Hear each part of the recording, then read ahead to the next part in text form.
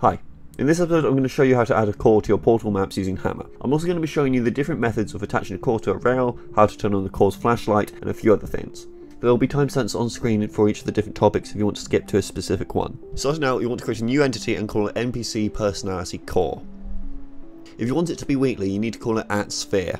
There are different names for each of the different cores. I'll display them on the screen for you now.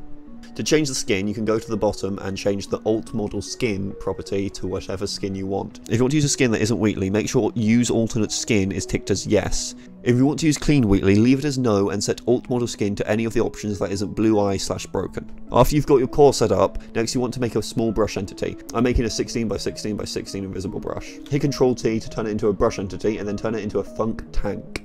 We're going to use these funk tanks in order to get the core to turn to look at the player. Here I'll be making 2 funk tanks, although I believe you can do this with 1, but for purposes later on we're going to need 2 anyway. This tank is going to control the pitch, so we want to set the yaw rate and the yaw range both to 0. Pitch is rotation on the y-axis, that essentially means looking up and looking down. Pitch rate is the speed at which it rotates. I'm going to set mine as 60 for now. And pitch range is the distance that's able to rotate. I'm going to set mine as 180 to prevent it doing a full roll. Give your tank a distinct name. I'm calling mine Sphere Tank Pitch. After that you shift drag to duplicate it and then place the copy back inside the original. And I'm going to rename this one Sphere Tank Yaw. This one will control the yaw rotation, which essentially refers to looking left and right. I'm going to set my yaw rate to be 120 and my yaw range to be 360, so that's able to rotate the full way around. Pitch rate and pitch range we can both set to 0. And make sure non-solid is checked in the flags for both of these. Parent the tank pitch to the tank yaw and then parent the sphere to the tank pitch. Now you can place the sphere on top of the funk tanks so that the funk tanks are directly in the middle of the sphere. Before the core is able to look at us, we need to activate the funk tanks. You do this through sending in an input. I'm going to be sending mine from a logic auto. On both the tanks you send it the input activate and then 0.01 seconds later you send it a set target entity with a parameter of !player. And make sure that the core is rotated 270 degrees on the yaw, which is the Z axis. Otherwise they won't rotate correctly in game. If you load it up, you'll see in game the core now does turn to look at you. But now we need to add a rail for them to go on. First we're going to create a new brush for the core. This one I'm going to make a slightly different size so I can tell that it's different from the funk tanks. Once again we want to place it right in the middle of the core. Next hit Ctrl T to turn it into a funk detail. Then I'm going to turn it into a funk track train. Now you can use a tank train here, but I prefer to use track trains. Once again I'll give it the distinct name of Sphere Track Train. Then I'm going to change the speed to 200. Depending on what your purposes are, you might want it to go a bit faster or a bit slower, but 200 is a good starting point. Next we want to add the sounds. You can find these just by searching rail. Select rail start as the starting sound. Rail stop as the stopping sound. And rail travel loop as the moving sound.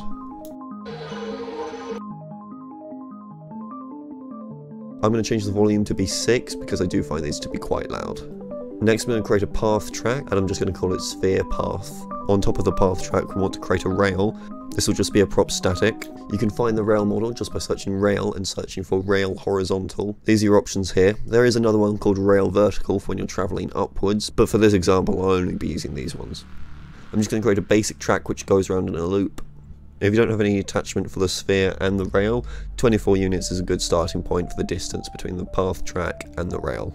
Next use shift drag to duplicate the path track. You want to place these all along the path you want your sphere to go in. For the starting path I'm going to tick teleport to this path track. Next we select sphere path as the first stop target. To get the core to move we need to send it an input of start forward. With the track train you're able to send it the input move to path node. This will move the core to the specific path that you put in the parameter value. And to get the sphere to stop, I'm going to send it the input of stop. Make sure the tank yaw is parented to the track train. Load it up in game and you should see it's working. And remember, if you don't like the speeds that it's moving, you can change it. Next, to get the core to talk, we want to create a logic choreographed scene. I'm going to call mine Sphere 1. If you go to this website, portal2sounds.com, you can search for any line in the game and you'll be able to find its file name. We copy the piece from the URL just before the .mp3 and then we can put it into the sound browser in Hammer. You need to make sure the logic choreograph scene has been sent the input of start and then you can load it up in game and it should work. Do you understand what I'm saying at all? Does any of this make any sense? Just tell me. And most lines will already have Wheatley be animated for you. If you don't like Wheatley's idle sequence, you can change that. Using the logic auto, I'm going to send the input to @sphere set idle sequence. And to choose an animation, we can look at the sequences available to us in the model area in the cores entity tab. Search the word idle and you'll have this list presented to you.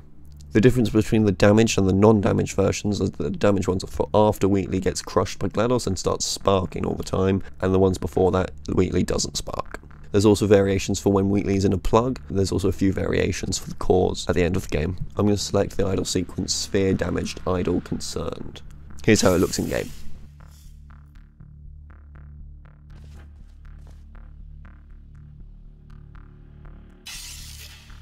Do you understand what I'm saying at all? Does any of this make any sense? Just tell me, just say yes. If you want to turn on the core's flashlight, it's very simple. All you have to do is send the core the input of enable flashlight. Do keep in mind you're not allowed to enable this and a projector texture at the same time. Here's how it looks in game. Let there be light. That's, God. Next I'm going to show you how to create a proper attachment between the core and the rail. The first one I'm going to show you is the ball and stick attachment, which is the one we see Wheatley use in Chapter 5. First, create a new prop dynamic. You can find these models by searching Management, select the Management Rail Ball model, and create another prop, and this time select the Management Rail Stick model. Move the model so that the stick is just above the ball. Move the Funk tanks inside of the ball. Here I'm reparenting the core to the ball, which is completely unnecessary. It would work if you left it as tank pitch, but I'm just demonstrating that you can do this. But you will have to parent the management ball to the tank pitch. Make sure the stick is parented to the track train, then you can align the sphere with the correct spot on the management ball. With the stick it's best to have 32 units between the path track and the rails. Here's how it looks in game.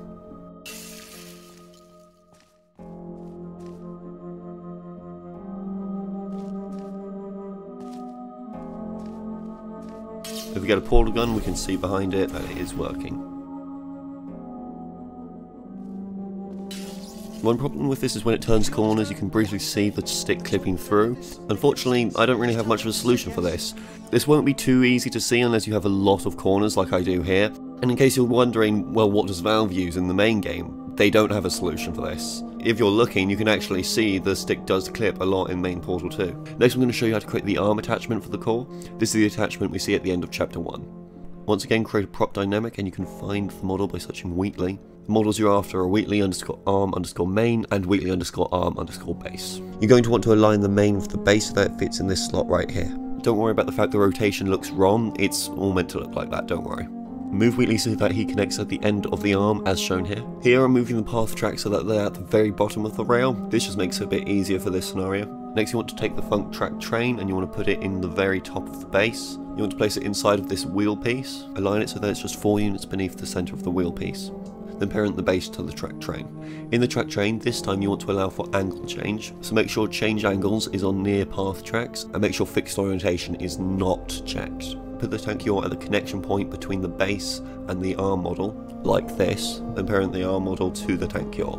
And parent the base to the track train. Then move the tank pitch, the connection point between the sphere and the arm model, like this. And make sure the core is parented to the tank pitch. In game it should now be working. Do you understand what I'm saying at all? Does any of this make any sense? Just tell me, just say yes. Let there be light. That's, God quoting God. What if you want to take Wheatley off of his arm model and carry him around? Well, you can actually do that already, as by default you're able to pick him up. So to prevent that, on the logic auto we're going to send the input disable pickup, so you won't be able to directly pick him up from the management rail anymore. To make him detach from the rail you want to send him the input of clear parent and also enable pickup. Here I'm also going to be disabling the Funk tanks just so that the management rail freezes, as it doesn't make much sense to be moving after he's dropped off the rail. I'm also adding an NV spark that triggers when he drops off. This is completely unnecessary, it's just a nice detail. It should all work now.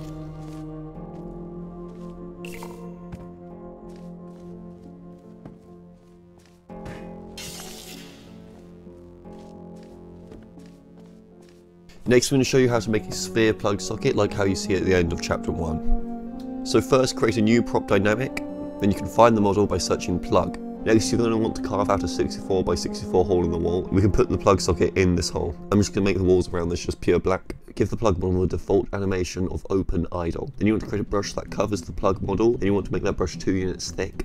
Turn it into a Funk brush. Give both the plug model and the brush a distinct name, and parent the brush to the plug model. Make sure hold animation is checked as yes in the plug model. Using the logic auto targeting the plug brush, you want to use the input set parent attachment maintain offset with a parameter override of panel attach. Now I'm going to create a logic relay for opening the panel. On triggering, targeting the plug model, it will set the animation to open. We want to create a trigger brush by the socket of the plug model. This is what the core will need to hit in order to be placed in the plug socket. Assuming you only want the plug to be used once, you want to use a trigger once. Here I make a trigger multiple, but I correct that later. Make sure NPCs is checked in the flags. Then create a new entity and call it a filter activator class. I'm giving it the distinct name of sphere filter. And then filter class name, you want it to be NPC underscore personality underscore core. Then in your trigger brush, in the filter name, you select the filter you just created. This will prevent any other object triggering the brush. Give your trigger a unique name and have it as start disabled. Back in the open logic relay, with a delay of 3 seconds, you want it to enable the trigger brush. You then create a new logic relay for the attaching sequence. And back in the trigger brush, create a new output on start touch, targeting that new logic relay you just made, and it triggers it. I'm just taking a screenshot to show what the final attached logic relay should look like, given that it is quite long and complicated. Targeting the core, it will disable pickup, then it plays attach, and then it sets the parent to the sphere plug, then it disables motion. 0.01 seconds later for the core, it sets the parent attachment as sphere attach. It sets the idle sequence to sphere plug idle happy. This is because we need to change the idle sequence to the plug variant now. And also to the plug model, we want to set the animation as attach. In the logic relay, or whatever you want to use to deattach the core, you want to put these outputs. Firing immediately, you want to set the animation of the plug model to be detach. Then firing on the core, you want to play detach. Then 0.01 seconds later on the core, you want to set the idle sequence back to whenever it was before. 0.5 seconds later, you want to clear the parent of the core. And then 0.51 seconds later, you want to enable pickup, and then enable motion. Then finally 1.5 seconds later, you set the animation of the plug model to close. And to make it impossible for a player to get stuck inside the plug model, I'm going to put an invisible brush covering it. And finally, to trigger the plug opening logic relay, I'm going to fire it via the core by using the on-player pickup output. Make sure if you're doing this method, the logic relay is set to only trigger once though. Load it up and it should all work. Oh yes! Well done. Oh, that felt really good. So now all done with this video. I hope this helps, and if you have any questions you can leave them in the comments. Anyway, see ya. Do you understand what I'm saying at all? Does any of this make any sense? Just tell me, just say yes.